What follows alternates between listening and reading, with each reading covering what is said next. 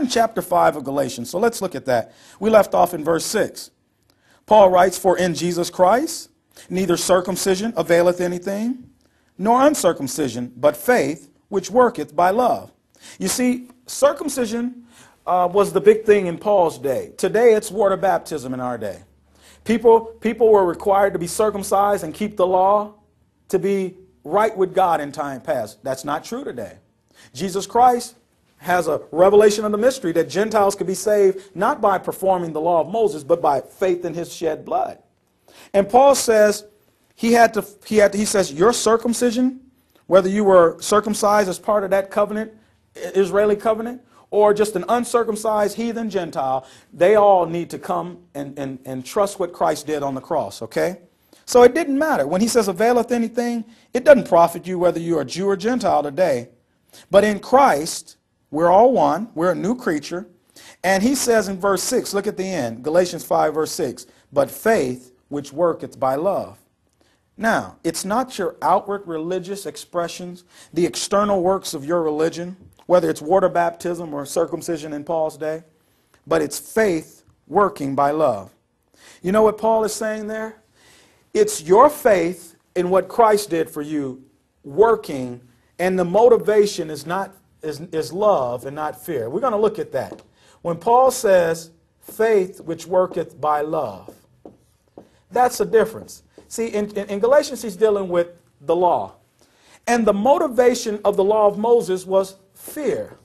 See, when the Israelite thought about the law of Moses, the motivation to walk pleasing was fear. We're going to see that.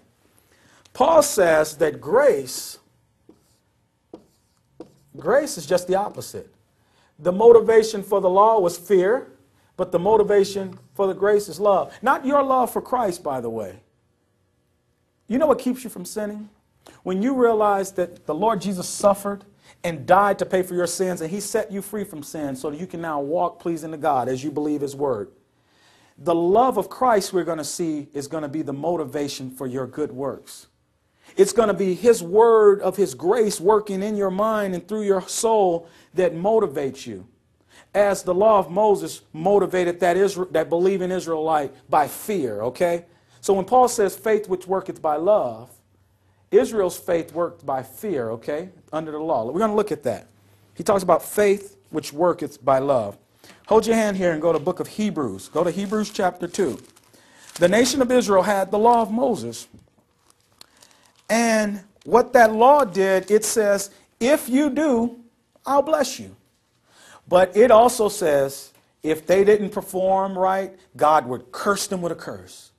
See, he doesn't deal with us today like that. We're blessed with all spiritual blessings in heavenly places in Christ, Ephesians 1, verse 3. But Israel, in order to get the blessing, they had to perform. Hebrews chapter 2, and let's look at verse 14. For as much then as the children are partakers of flesh and blood, speaking of Christ, he also himself likewise took part of the same. The Lord Jesus Christ came and had flesh and blood.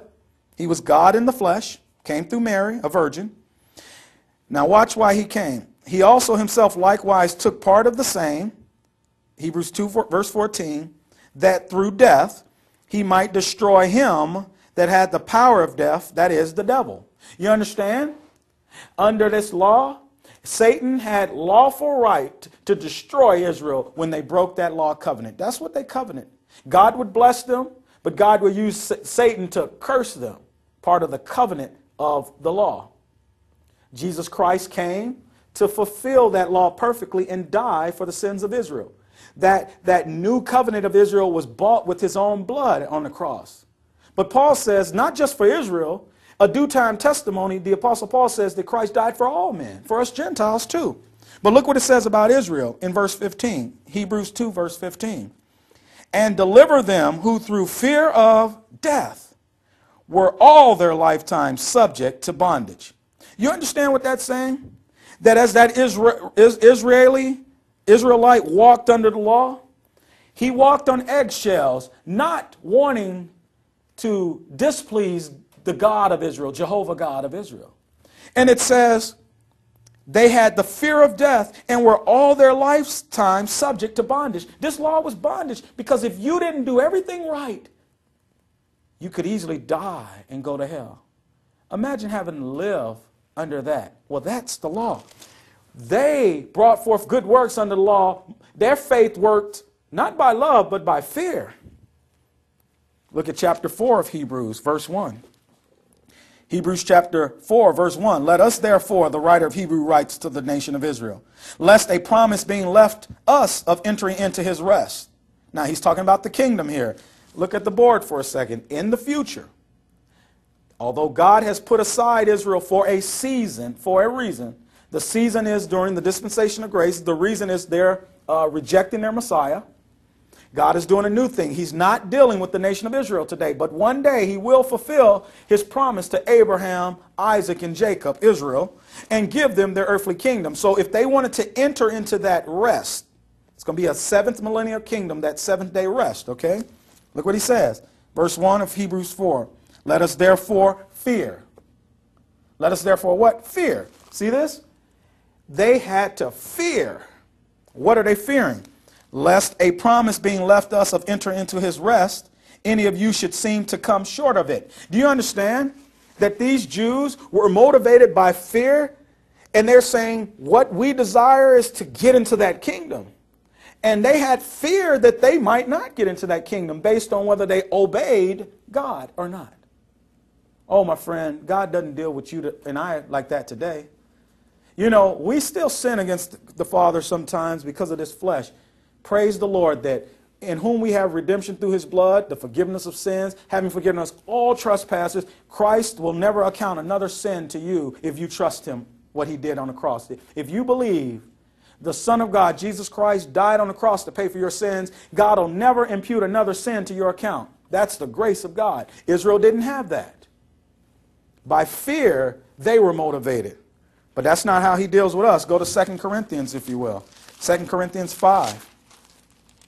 No, my friend, what motivates us, what makes our faith works is not the fear of God that he would pound us if we don't do right.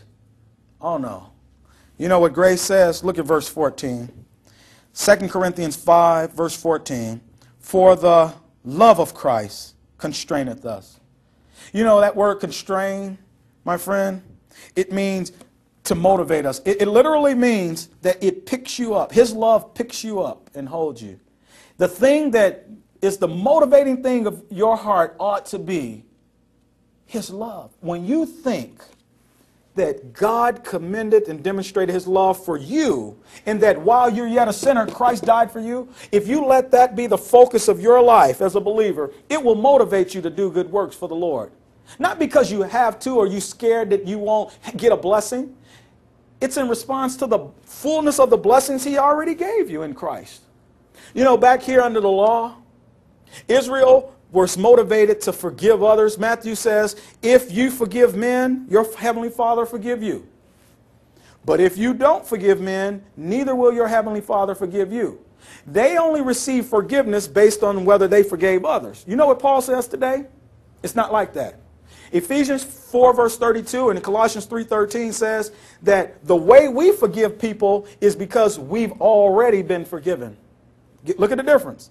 Here you had to forgive in order to get forgiveness from God. Here you already are forgiven whether you forgive people or not. Now God wants you to forgive because it releases your soul. See, when you're holding unforgiveness against someone, that's burden on your soul. And Christ says, the way I forgave you, you can forgive others. See, he sets you free from sin. But even if you don't forgive today, okay, let's get it right. Even if you are not ready to forgive at that moment, God will never keep forgiving. He already forgiven you everything up front, okay? That's the difference between law and grace. 2 Corinthians 5, look at verse 14. For the love of Christ constrains, it picks us up, it motivates us. Why? Because we thus judge that if one died for all, then we're all dead. I mean, Jesus Christ died for your sins, my friend. Verse 15, in that he died for all, that they which live. Those people who live are those like you and me. If you've trusted Christ as your Savior, through faith in his blood, that you have your sins forgiven, you believe that by faith, now you live. You have eternal life. Now watch what happens. What to do with it. And that, verse 15 of 2 Corinthians 5, and that he died for all, that they which live should not henceforth live unto themselves. From the moment you trust the Lord Jesus Christ, you ought not live for yourself. You know, before you got saved, you were living for yourself. That didn't get you anywhere.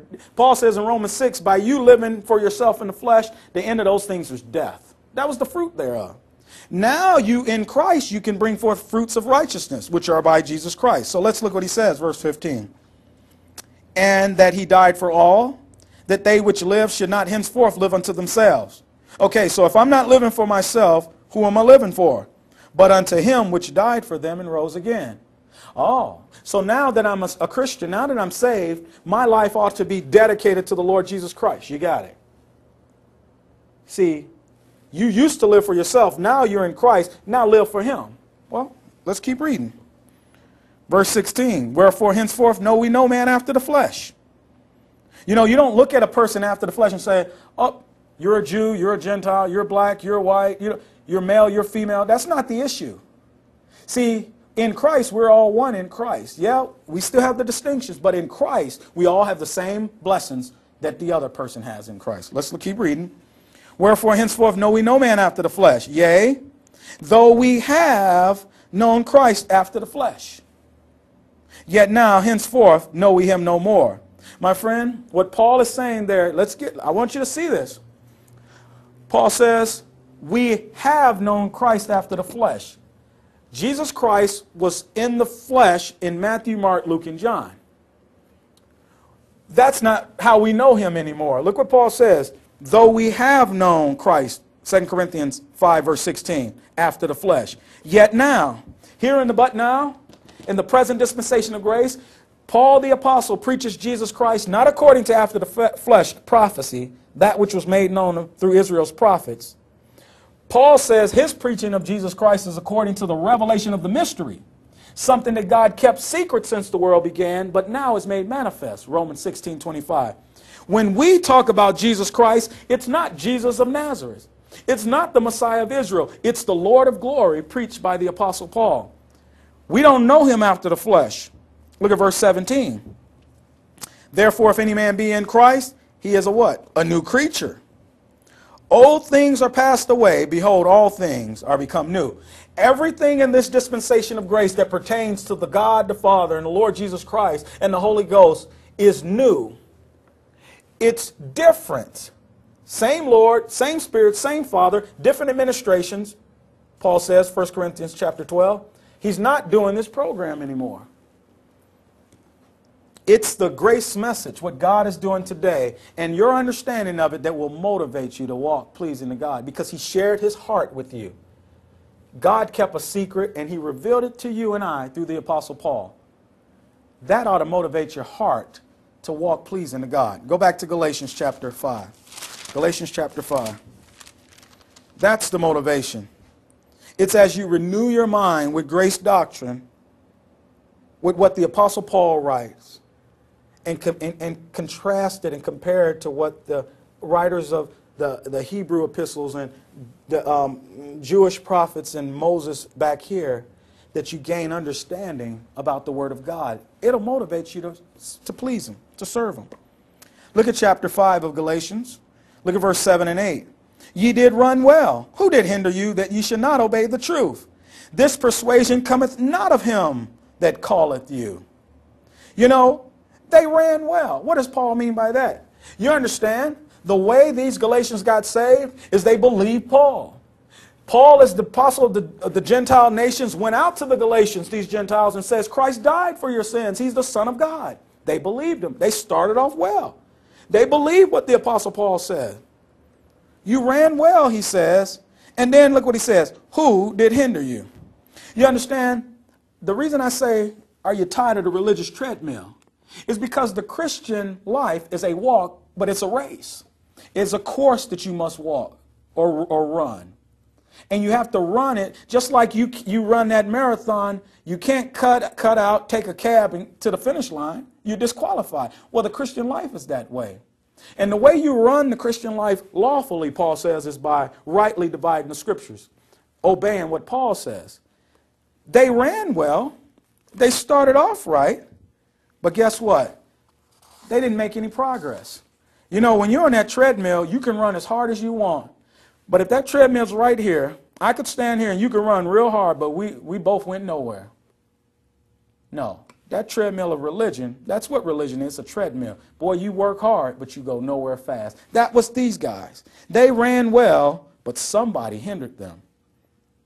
You know, when Paul says, who did hinder you? It was a person. You know, my friend, men came, preachers, men who used the Bible, they used God's word. They didn't rightly divide the scriptures. They were biblical. They were nice and biblically based. They just weren't dispensational. They took what Paul says and they mixed a little Peter in there, a little James in there, some, Isaiah, and they said, it's all for your obedience, and they confused them the way Satan wants you to be confused. Where Paul says, nope, you need to rightly divide what I say from the others and obey what I say. All the Bible is for us. God wants us to know Genesis through Revelation. Right here in our assembly, I'm teaching all the way through the Bible. But when I teach Genesis through Revelation, I tell you, that's not for your obedience back there. These 13 books of Paul are. Some men were coming in and hindered them.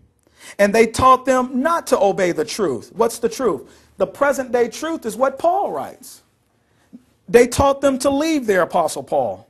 Look at Galatians chapter 3, verse 1. Galatians chapter 3, verse 1. Paul says that when you allow someone to take you away from what Paul writes, you're foolish. Foolish thinking. Look what he says in chapter 3, verse 1. Oh, foolish Galatians. Do you see the passion with our apostle? You see something, when he starts a passage with that, oh, it's like, oh, foolish Galatians, who hath bewitched you? You let somebody come in and use some words, they cast a spell like a witch does, and they fool them. They fooled them.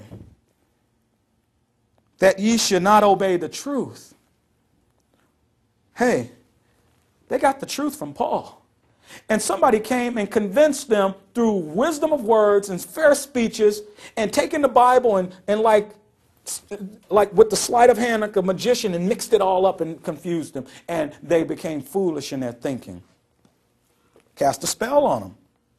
See, when you allow men to teach you the scriptures, but they don't teach it the way that Paul presents the scriptures, rightly divided, they bewitch you. A person did that. You know, God had a program back here in time past to the nation of Israel. But when Paul came along, God had a new program. And what these men do, they pretend like nothing's different. They go, oh, there's just one gospel. It's all the same. Paul is just one of the 13. Oh, Paul is just, his gospel is just like John the Baptist, just like the Lord, just like Peter and the 12. It's all the same. When they do that to you, they got you. They bewitch you, cast a spell on you. They got in your mind and they confuse you with God's word. Oh no. God had a program to the nation of Israel, and God had a program to the Gentiles. Go to Romans chapter 6, if you will. Romans chapter 6. How do you get out of that confusion? How do you get out of the being bewitched? How do you get out of those people who persuade you? Well, Romans chapter 6, look at verse 17. Paul writes, but God be thanked. Here's something you could thank God for. That ye were the servants of sin, but ye have obeyed from the heart that form of doctrine which was delivered you. The way that you get out of the grasp of these men who confuse you with scriptures, they're biblical but they don't rightly divide, is you obey from your heart the form of doctrine delivered to you. And today, the doctrine that God Almighty delivers to you and I as Gentiles in the dispensation of grace is the 13 books of Paul to obey. 1 Timothy chapter 1, if you will. Go to 1 Timothy chapter 1. Paul tells Timothy the same thing. Timothy was a preacher in Ephesus. In 1 Timothy chapter 1, look at verse 3. Paul tells Timothy, as I besought thee to abide still at Ephesus when I went into Macedonia, that thou mightest charge some that they teach no other doctrine. And my friend, in the context, you read 1 Timothy chapter 1, men were coming, doing what they did in Galatia. They were being, look what he says in verse 7. 1 Timothy 1 verse 7. Desiring to be teachers of the law, understanding neither what they say nor whereof they affirm. Don't you let anybody tell you that the law of Moses is the most important thing for you to believe today, and you to be under the law. Paul says we're not under the law, we're under grace. The doctrine that Paul gave us to obey is not the law, it's grace. And these men desire to teach the law. And you know what he says? God sees in their heart that they understand neither what they say nor whereof they affirm. Basically, they're confused and they don't know nothing. They don't know a thing about God's word. They don't understand what God is doing today. They may know a lot about time past and the ages to come, but when it comes to what God is doing today for your edification and education, they have no clue. Paul says, teach no other doctrine.